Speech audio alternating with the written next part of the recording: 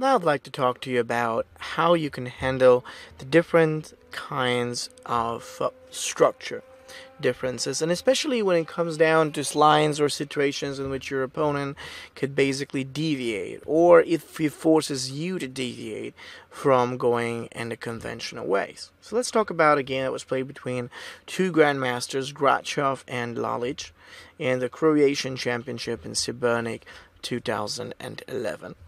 Now, after the moves of c4, knight f6, knight c3, and e5, white played knight to the f3, which is nice. And after that, black did knight c6, e4. Now, we could see that this is not exactly the Botvinnik variation out there. What we're realizing is that we got this, now white is going to be able to play with the move of probably bishop to the e2, and in fact, actually, we can understand that there's going to be bishop to the e2, short castles, and there's plenty of good things that white can actually go ahead with. After that, black played bishop to the c5, and thing is, white plays knight d5. A very interesting move on breaking through the center, giving white a brilliant shot against black's position. Knight takes d5. Then black does knight takes to the e5, and then of course the move of say pawn to the d4. And then we understand suddenly why that sort of experiment that black attempted really does not end up too well for him, because in the end of the day, white is the one who controls the middle. He pushes black down with his last move, and then essentially we see that black's got to move with the bishop, and then there's d takes to the e that comes out as, I wouldn't say necessarily horrible, but really, sort of difficult in this position for him. Knight d4, queen f3. Remember that in this opening, you'll always be, better prepared. It's actually one of the things that, you can consider is first and foremost, you get the chance to step up. You have the opportunity to advance, to attack.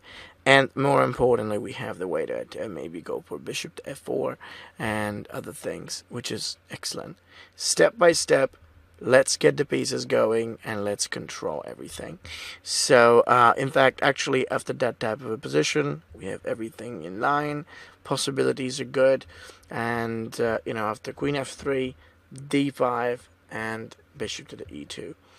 So also, the other interesting part of this, which I really like, by the way, is how white is able to set it forward. So it's a pretty interesting thing. So white has this easy development, so to speak, point. It's a very easy way to follow. Now, essentially, black plays with a move of short castles. White can do the same thing in that position.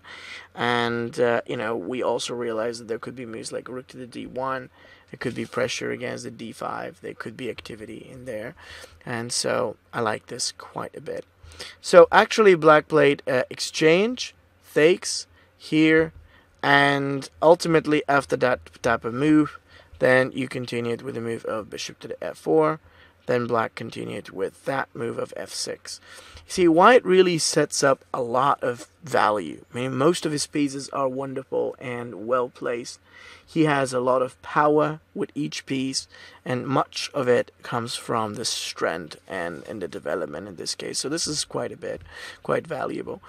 Then ultimately after that type of a move, actually after that, it's black played with f takes to the e, queen takes to the e4, rook takes to the f, and after this type of a move, then we can continue with the move of queen to the e3. Then we can have that opportunity to follow up with. So we have that shot of bishop to d3. There is the move of rook to the e1 and everything. And then we can have the wonderful idea of really being able to develop, actually, in this case. And, it's pretty strong at this point. So it's good. It's a good thing. And quite decent. Queen to the d6, and let's see. In fact, after continuing with the move of so just after that, let's see what actually comes out in this case. c4, b6, and then there's the move of rook to the c1 in that moment. Have a great development, nice shot, and possibly coming up with a move of c5, and things are easy. What is so interesting about this position is that white has this amazing, awesome flexibility out there. And yeah, this is great. So it's good to see in this type of position how the continuation works. So we can have a c5 in case of b takes the c, then you can have queen takes the c5 as an idea, and black is in, I don't know if he's going to be in trouble necessarily, but you see how much underdeveloped he feels in comparison to white, and just the way how it all looks. It's pretty good. So let's take a look and see what happened. So after that type of move, what happened then is bishop b7, bishop f3. This doesn't have to do so much with the opening stage. It has to do more like with the development out there. And so we can have pressure on e5, more possibility out there. And so this is quite interesting. Get those pieces right up. Make sure that you set everything together, and it looks great. It really does. The variation, the continuation of pieces, and yes, so it's brilliant. Now, stepping up, black made the blunder, but he already was predisposed, so to speak, and of course, white captured. He took back. He moved the rook, and then he continues really getting all those pieces like the rook on c7 and everything that comes up with beautifully. So everything is great. Just get those pieces on, set them through, and move against the opponent efficiently. That's all there is to that, really. That's all there is to the plan. And of course, shooting up for the idea with those rooks and everything as it is, black obviously has much to be concerned about.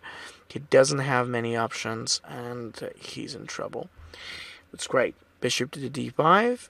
Then there is the continuation of bishop takes the d, rook takes the d7, and it all felt wonderful. Great setup. h3, of course, opens a little flight square for the king, and it brings the possibilities in place. So it's white wins. But what I like about this is to see how a very interesting exchange really led to to this attack. It was beautiful. It was great to see, wonderful as a possibility, and that's just worked out as a great variation, and it worked out beautifully. So okay, and so this is the main idea. Now let's take a look at a couple other versions on how that. Here's a game that was played between Vasily Ivanchuk himself versus Sergei Karyakin. So we're talking about two tops. It's very interesting. Let's take a look and see what happened. Basically, after the moves of c4, e5, knight c3, knight f6, and this move, okay, just as it worked. Now, basically, black played with knight to the c6, and then actually the variation was e3, bishop b4, queen c2. Yes, development was definitely perfectly well placed. Most of black's pieces feel a little down and a little behind as it comes to his own development. And of course, we have that chance to think about maybe bishop e2. Then we can have the opportunity to castle out there and make things work. So why not? It looks like a good sequence. Things do not feel too bad. Not at all. So, it's great. What happened? Well, after queen c2, black actually decided to play alongside this move. And so, as a result, of course, there was queen takes the c3. And it is pretty. With that in mind, we realize there is going to be a move of short castles. There's going to be bishop e2 short castles, but there's going to be the move of d4. And yeah, it's pretty strong. Good as a sequence, nice as a follow-up out there. And okay, great. What comes next? Well, truth is, the position is awesome.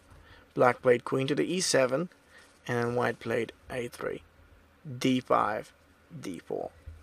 Structure must always be flexible, but one of the things that you really want to do in a position just like that is expand, get ready, improve your pieces so that they can become most valuable thing you need. And this is what it is. Right now we have space, we got opportunities, resources. Black exchange takes. The bishop pair is a great advantage, which is really why Black shouldn't have actually given it away in this case, and that's pretty important. And of course, after that type of a move, then essentially after the move of knight x to the d, knight x to the d, and so that's very important. We get the bishop pair. Maybe white can play with the move of b4 and bishop to the b2. And yes, let's take a look. What happens in the game next move? After this, after continuing with the move of c5, queen h4, bishop e6, c takes to the d, queen takes d7, and now we have an endgame. In fact, I don't want to spend so much time, in that position of the sequence and everything, but I think white has had just a super successful type of opening. He ends up with a bishop pair, with an opportunity to castle, to think about that bishop coming through the d2 and c3, and that's about it. We really do not need more things that will come out differently in this position. All we need is a way to set out the pieces, get them the way they need to be, and afterwards we can have rook d1 and bishop to the c3 and just anything in that type of position. So that's very interesting. Okay, in fact, let's take a look and see with bishop to the d7. And there's bishop e2 here, and then there is the move of e4 here, here, and actually after that move. And so, actually what black happens to play is the move of bishop rook c8. There is the move of rook to the c1. We have a great resource. A really nice idea to attack against the opponent, actually on the c5 pawn, and it's a beautiful sequence. Little by little, this is really turning into something great. Black plays b6, and of course, we play bishop a6. I don't want to spend too much time really going through this, because it is apparently much better for white. It's clearly why. It's clear why as to why this is so much better and everything. But, I still wanted to show you this. And so now let's take a look at a couple other ideas that can happen when your opponent goes for e5. So basically, now in this next game, I want to show you a very interesting idea. Sometimes people can play the c5 variation. Although this is a slightly different line, it's different. I mean, so essentially he can play with the move of pawn up to the e5. It's very important. Now what goes when people do play the move of pawn up to the e5 actually? When he does that kind of a move, perfectly what we'd like to do is to play with the move of knight to the d5. And okay, so we understand that there is the chance, the shot to play for a move of rook to the d6 in that type of position. And so this is a great way to play with the move of knight to the d6. And in fact, that is a perfect possibility to follow up with.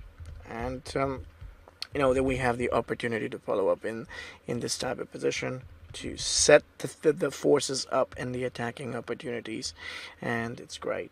Knight b5, d5, c takes to the d in this case. Black plays bishop to the c5, and yeah, so this is a great thing, as a matter of fact. After continuing with the move of bishop c5, knight c3. Now see, black almost always feels underprepared. He almost always feels underdeveloped, and this is a very big pain in that kind of a position actually, because he doesn't know what to do. Just he has no good resources. That is an actual problem out there, and so this is I think that this was the major difficulty for him in that moment. And so let's take a look at this. So yeah, now after continuing with the move of knight c3, castles e3. So let's, in fact, actually one of the critical things in this type of position is first and foremost, let's get the pieces ready. You can think about the possibility to play with the move of bishop to the e2, short castles, and yes, white has a good game. Well, black played e4 anyway. So what do we do?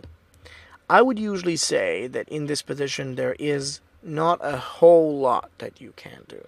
It's not a bad position, but obviously with that pawn out there, black is currently cutting on some of our pieces and good squares and things like that, so that could turn out into a problem.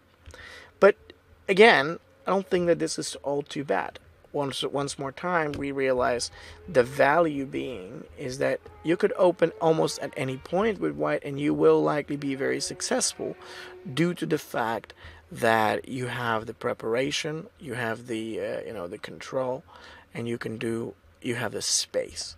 Especially the space is of an incredible value in those kind of positions. If you have more space, it will help you greatly, and so that's important. So d4 c takes the e4 e5. Now this is the kind of approach we could use, but let's talk a little bit more about how different black could try to approach that kind of position. So what other ways does he have? It's not like that he does have to go this way. It's just that he's got a couple of different versions. What I want to show you right now is a really interesting sort of game that very well illustrates the different things that black could attempt. c4, e5 early, then g6, d6, and h5. You don't get to see that so often. In fact, we don't even get to see that at all, as a matter of fact. But it is pretty interesting. What do you do when your opponent plays like that? Like jumps in with a pawn, sets up some sort of a challenge or attack and everything. So what do we do? One of the keys is don't panic, just make a quiet move. Now, white played d4, but I think he should have played h3 or h4 to just make sure that things are safe. Not a dangerous possibility. Like we could make it work, and then after that type of a move, then we could have that option to think about pawn up to the d4 out there, and this would be a great thing. We can stabilize, have everything, and we could think of a way to probably deliver moves like knight of the d5 out there and some other candidates. d4 felt a little too risky in this type of position, and yes, so I just think that if your opponent intends to do something like this, you should better take on the possibility to prevent him, maybe by cutting off some of the right squares, and then you can go with d4 very easily. It doesn't have to be just that quick. I think the problem was that white just did it a little too fast. Takes here, and okay, so after the exchanging, ultimately black played with 97, 92. So you want to be able to play with the move of pawn up to the d4 out there, but okay, after you continue with the move of rook e1, let's see what happens in the game after that. So like this is quite interesting. Let's take a look. This is now after the knight d2, pawn up to the h4 out there, and then there was the move of short castles. And yes, in fact, after continuing with this type of move, he can play with the move h takes to the g. He could do a move like bishop to the h3, which is going to be really fast, and so that's not going to be so good actually, especially with the tactic out there.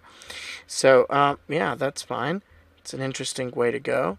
He opens up. He has the possibility to advance and attack in different ways, and it's not great. It's just, it feels a little hard, a little difficult to play with. What comes next? Well, after short castles, black plays h takes to the g, h takes to the g, and then there is the move of bishop to the h3. He's ready to exchange this, because if that actually happens, we get to see that the g2 bishop is definitely going to lose. And I think this is pretty horrible in that case. And so like actually after after that type of a position, then we could see the biggest problem.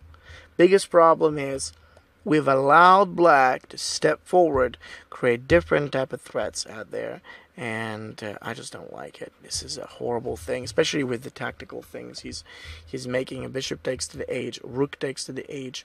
He's getting a really strong resource, and then we can understand that it's basically quite bad. We're basically quite bad here. Not a very good thinking. Not a great idea here. So what happens next in the game? Okay, well, after rook takes h3, obviously there was this very nice move of knight to the f4, which I have to say that I like. Just obviously pushing away that rook is always a good thinking. And okay, after this was played, black came down with the rook on h7, c5, then bishop takes to the c3. So he's actually getting to exchange. We retake, then d takes to the c. And it really did not feel too good. He gets now the possibility to, he can even think about exchanging. He can do different type of things. We don't want to be having a position like that. It's not horrible, just doesn't quite look right, I have to say. Well, anyway, after d takes to the c5 happened, there's queen f3, queen d7 here, and long side castles in this position.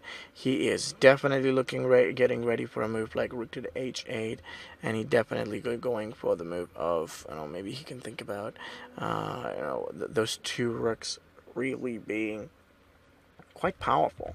And I mean, you could see why. It's not just like a little bit of an idea. It's a lot of horrible things coming our way pretty quickly. And it's bad.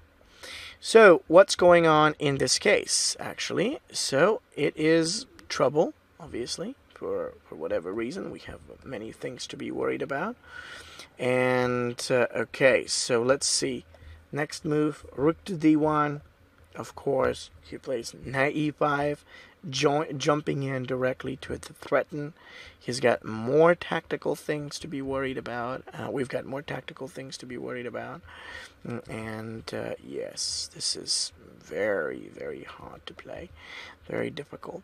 And okay, next move. When the queen came up, there's queen takes the d1, rook takes the d1, and now most of our own forces just feel horribly placed in the position, especially with the king. Not good. Okay, well, it's interesting. It definitely felt okay, but then there's the king g2, knight 7 to c6, b6, and this, it's just white made a huge mistake that you should never make in this opening. Too early opening without actually thinking carefully about what may be weakening in your position is a strategic mistake you always want to avoid. So that means before you ever start even thinking about should I open and should I not, ask yourself, does my opponent have any tactical resources or any moves that can probably cause me trouble? The move of h4 that black had was a serious move. It was a move that could have caused a lot of difficulty towards our position. So we want to avoid it. Yes, so of course, you just be careful, stay away, and keep that in mind, of course. So in this next game, we're going to see two great masters, actually. We're going to take a look at a game played between Evgeny Barev and Etienne Bacrot, which I think is a beautiful game. Actually, there's lots to learn from this game. But I'd like to point out some really great ideas about this game. So let's see what it was really about. So what happened? Basically, in the game itself, white started off with c4, knight c3, knight f3, g3, and then bishop to the g2, which actually builds up the position towards the center. So there is a good support now right around there. And then after that move here, this one, okay, white castles, black plays this, and then there is that little move. Okay, so pinks are actually quite okay at that moment, nothing to worry about. Then after that candidate move, okay, basically black decided to play with after rook b1 with a5. coming on with a nice small move in order to control, then okay, we have that idea of playing knight to the c3 here, h6. So we have b4. What is wonderful about the move of pawn to the b4 is that white actually sets out to a great position on the queen side. We're not just talking about him being able to control more space, but also being able to set up the rest of the pieces. Now moves like bishop to the d2, b5, possibly queen to the c2. So it's a wonderful position, and it's a great set of pieces. So step by step, white can make it brilliant. What about black? Well, black doesn't have that many things in this case. But let me take a look. After that move, then here, and 8x to the b, bishop b6. Again, it's just a very straightforward plan. See? All that white wants is to advance on the queen side. All the black wants is, well, just to... He doesn't have that many things that he would like, actually, in this position. But white certainly looks perfect. He's got the ability to control, to have more space, like we got the e5 that's being challenged at this moment. And there is so much more to play with. So, now black does c6. Now, this is a kind of a good-looking move at first sight. It would almost feel like the move of c6 helps black to open up some possibilities and restrict. But it's really not that much.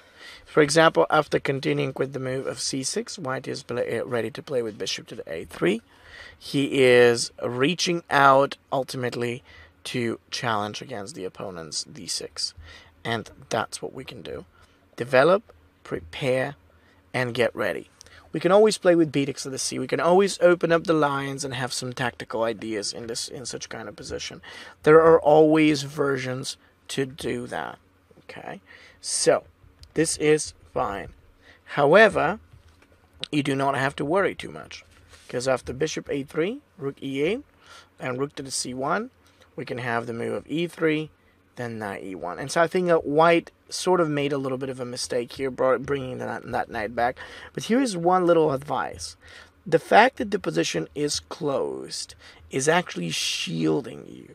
Very importantly, it shields you because during the closed character, there is really little to no risk for you at all.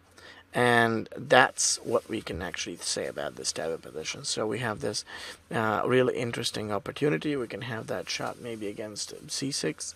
Can think of a way to play with the move of exchange, taking. D6 and c6 are perfectly well placed, and black is down or behind. So it's a great way to go. Bishop e6, knight c3, d5. Bishop takes to the e7 and knight b4. And you see now the value of it all. White just constantly keeps building towards the center, towards the queen side. He doesn't want to look for any huge tactical exchanges. Let's just keep building and keep pressuring over there. Now that is going to guarantee you a long-term, strong development and a plan forward. This is a great way to go for. In that case, in the end of the day, black actually plays alongside with the move of knight b4, dx to the c. We got dx to the c available coming up next, and of course, surely this whole idea presents itself for white on the area. He can play knight d5. See, despite a few little mistakes that we're doing, the truth is white has a wonderful, brilliant form of pieces, well set, illustrating great tension against the d5 without any sufficient counterplay by black. It's not that he doesn't have counterplay, he doesn't have a sufficient counterplay, which is two different things. Sufficient means that he's supposed to have something to attack with or do whatever, and he doesn't have that at this point, which adds more to the problems that you'd be experiencing. So pawn takes, pawn takes, pawn takes, knight d5 exchange, knight takes, and we get a pass pawn by white. The rook comes through, the other one goes in, and white just destroys almost black's position with a couple of moves. Shortly following, a rook to the d6 kills him off. So this was a great example in short, putting the pieces or the resources of white in the right way helped out greatly. So Barev were very successful because you followed up what was really necessary for the queen's side to succeed. Now let's take a look at a couple of other examples.